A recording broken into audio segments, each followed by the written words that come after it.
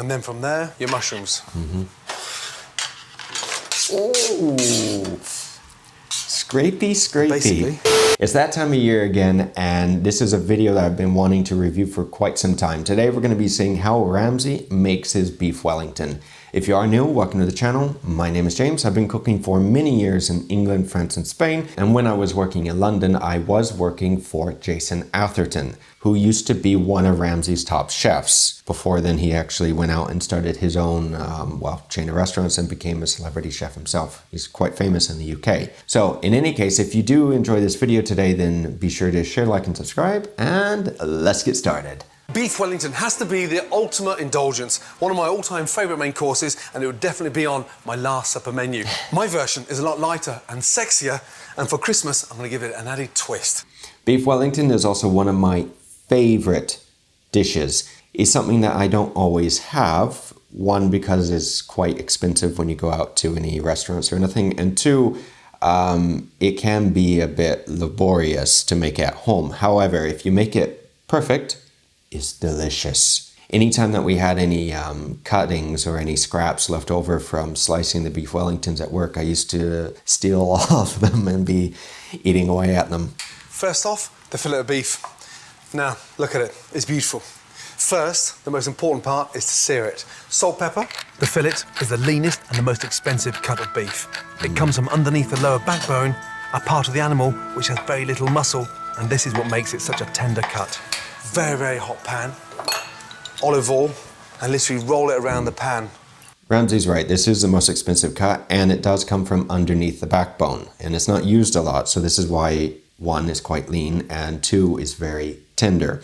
Now with the beef tenderloin, you have more than just the fillet or the filet mignon. You also have the chateaubriand, you have the chain, which is not something you throw away. You can use that for soups, stews, stir fries, and depending on how you cut it, you can either leave the roast or the head on the meat, or you can take it off and use it as another medallion or any other steak. Sometimes we cut it, sometimes we don't, and once you get closer to the tail, the meat starts becoming a lot softer, so it doesn't hold together very well. And literally roll it around the pan. We're not cooking the beef, we're just searing it, which will really help to give another layer of flavour and beef in. I have worked with a lot of Ramsay chefs, and they say no black pepper or black pepper. Yeah, sometimes they can contradict themselves. Normally, when you're working and you have a question for the head chef, and he comes by and you ask him, how do you want me to make this? And he'll say, blah, blah, blah, make it like that. Okay. It could be 5 minutes later, the chef will come around again and say, no, I don't want it like that. I want it like this. It will happen all the time. Chefs always contradict themselves. It could be because they forgot, you have a lot of things going on, the kitchen's busy, or they just changed their mind. So a good saying is this: do as I say, not as I do. Lovely. Now use the side of the pan so the beef sears down the back when you tilt it. It's a secret to get it done quickly. It gives that really nice roasted flavour. Delicious. Once you've got the colour, very carefully lift up the beef and sear it on top and sear it on the bottom. Out and onto the plate. The longer that is in the pan, the more it's going to cook. If you have a screaming hot pan and the oil has come up to temp to where it's almost smoking, or it is smoking, you will be able to sear much more quickly. English mustard. What this does now, it gives it a bit of heat. Just lightly brush the mustard over the beef. So really important that you do this as the beef comes straight out of the pan. And as the beef starts to cool down, it absorbs all that heat from the mustard. Horseradish is a really nice alternative as well. Just leave that to sit and relax. Quick little story. So the day that I arrived in the UK, I went to stay with my family, my cousins, and this was after a 20-hour journey. I was extremely tired, and I made a ham and cheese sandwich, and they gave me a little bit of English mustard, and I didn't know. I thought it was Dijon, so I was putting a lot of mustard on there. And of course, when I went to take a bite, that woke me up like really quick. mustards, English mustard, is extremely hot. Now, normally, at least in the US, we get English mustard that's powdered. You have to mix it with a little bit of water. Sometimes you can find it just like normal mustard. So if you're not used to very spicy mustard, like Ramsay is saying, you could substitute with horseradish. You could even use Dijon. It's not going to be the same, but you could.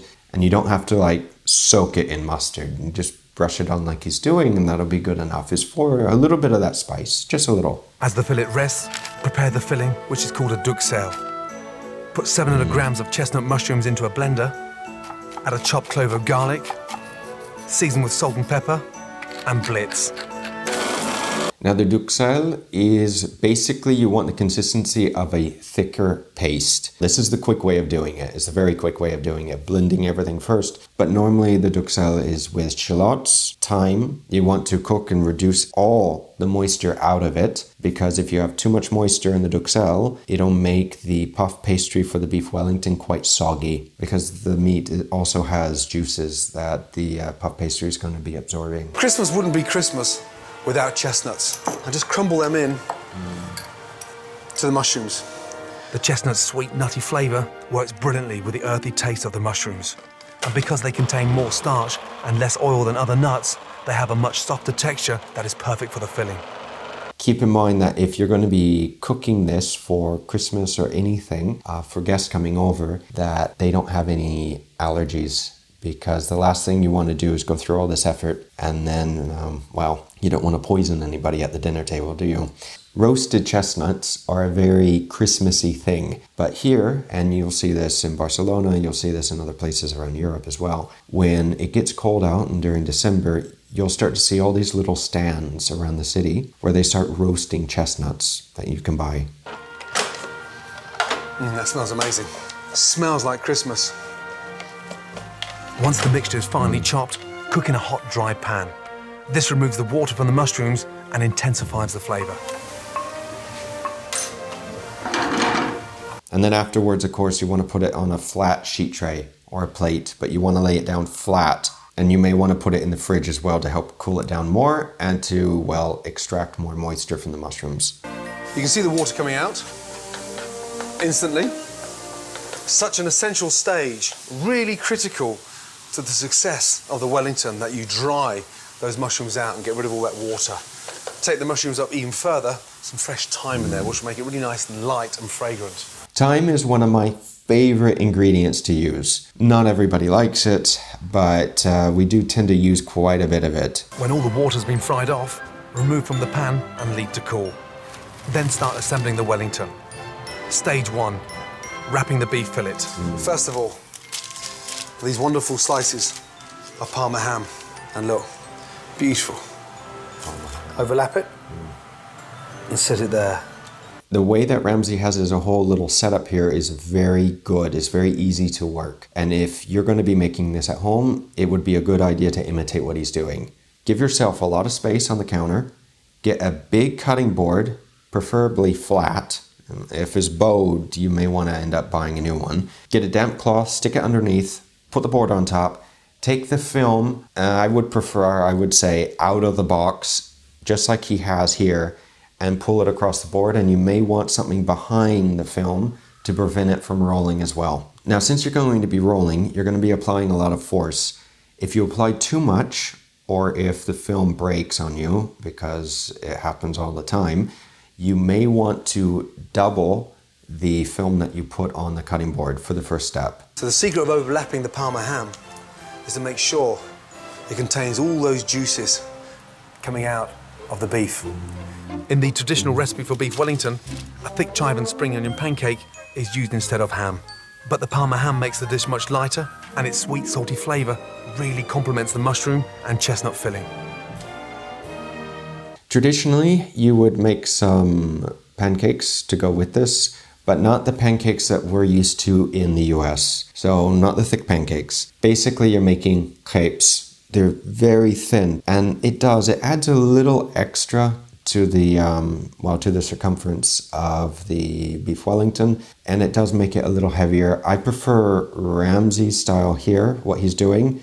It's not 100% traditional, but sometimes it's nice to have some variations with the dishes. A little touch of pepper. No salt, because the ham is naturally salty. Just a little twist of pepper. And then from there, your mushrooms.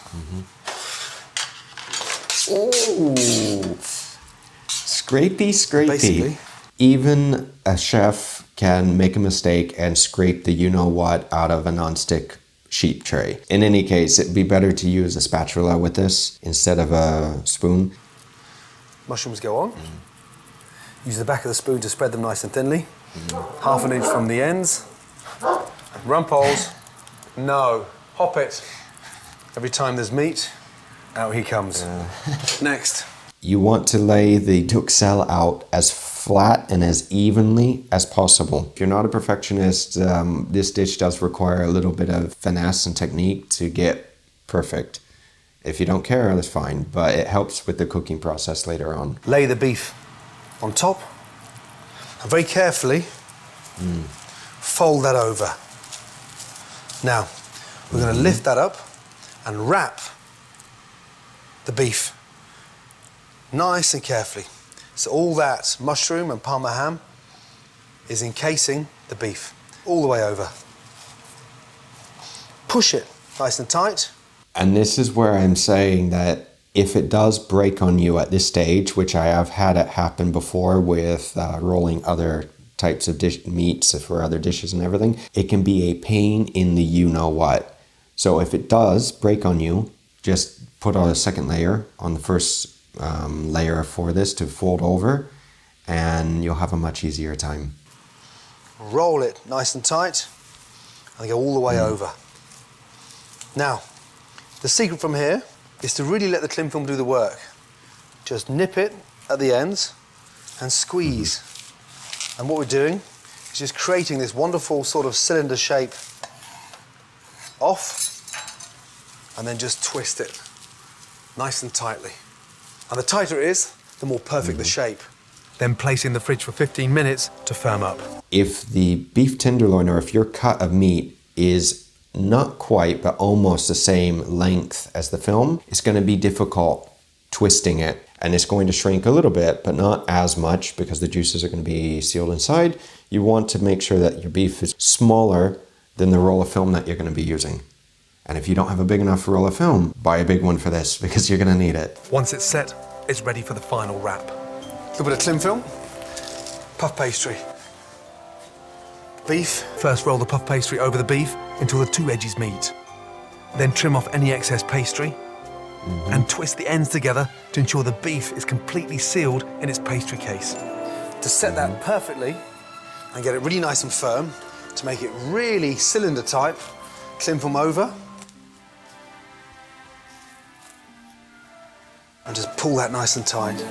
As soon as you get the puff pastry out, you have to work a little quickly. It's okay if your house is cold, like mine is today, it's perfectly fine. But if it's not cold, the puff pastry will come up to temp and it will be a little harder to manage to keep that shape. Puff pastry is made of multiple layers of dough and butter. Very tasty, but extremely fatty. And butter at room temperature gets soft. The big secret behind this is that it can be done the night before. And the tighter the cling film, the better the shape. The more even the shape, the more even it cooks. Put it back in the fridge for 5 minutes to firm up again. Then take off the cling film. Always like the perfect Christmas cracker. You want to make sure that the first time that you wrap it, it's as perfect as possible, and then of course the second time as well. You want to get rid of the air pockets, but you want to make sure that the beef as well is not lumpy, so this end is not bigger than this end. Because if you have a smaller end here and a bigger end here, this little end is going to cook a lot faster than the thicker end. To give the pastry a lovely rich golden brown colour when it bakes, brush it with egg yolk. And then finally, you don't have to do this, but it's a chefy thing. A little bit of decoration. Back of the knife, down, and then just twist and mark the pastry. When it comes out of the oven, it's got that wow factor. Some people can get very detailed and intricate with the designs. If you want, you can take another layer of puff pastry and you can make a lattice that goes over the beef Wellington. So you can make some beautiful designs. Add a generous sprinkle of salt to ensure the pastry becomes lovely and crisp. Then bake in an oven at 200 degrees for around 35 minutes, depending on how rare you like your beef. Once out of the oven, it's crucial you let the Wellington rest for at least 10 minutes. This allows the meat to relax and reabsorb its delicious juices, making sure it's tender and succulent. Nice and gently. Hear that pastry, how crisp that is. This is the bit we've been waiting for. Oh, wow. Oh my God. That is beautiful. If you can get your beef Wellington to look half as good as this, you did a good job, because it is not easy the first time making it look this good. Now, a few things to point out. This is the in cut, and you can tell that it's just a wee bit too cooked for me. Just a little bit. But it's the end piece. The center should be less cooked than this. Now you can see that even Ramsay didn't make a perfect duxelle. It's a little thin on the top left side, but that's okay. If you can get it like this, it's good enough for your guests. I'm in heaven. And for me, if you want a really nice change to roast turkey, this has to be the ultimate for the table. It smells Christmassy. The chestnuts, the mushrooms, and that nice crisp pastry on the outside. Look at it. I'm ready to die and go to heaven. So guys, if you are curious on making this at home, Ramsay has a very good step-by-step recipe, so definitely check this video out. I have a quick question for all of you who do celebrate the holidays with family. I don't mean if you believe in it, but at least if you just celebrate it with the family, because it is a time a year that you typically get together with people that you haven't seen for a year, and you typically eat. But let me know what you have for the holidays. Do you have ham? Do you have turkey? Another type of roast? Chicken? Do you have beef Wellington? I'm interested to see what you guys usually or typically eat. After watching this, I may actually make this for Christmas dinner, because I was thinking about making a roast, but maybe I'm going to be making, I don't know, beef Wellington. I have to think about it. Anyway, be sure to check out the rest of my videos and recipes. If you want another interesting video or recipe, click on this one here, and I will see you guys again very soon. Until next time, take care, and if you do make this at home, please let me know in the comments how it turned out. Please, please, please let me know. Hopefully it turned out good. If not, let me know anyway. Until next week, take care.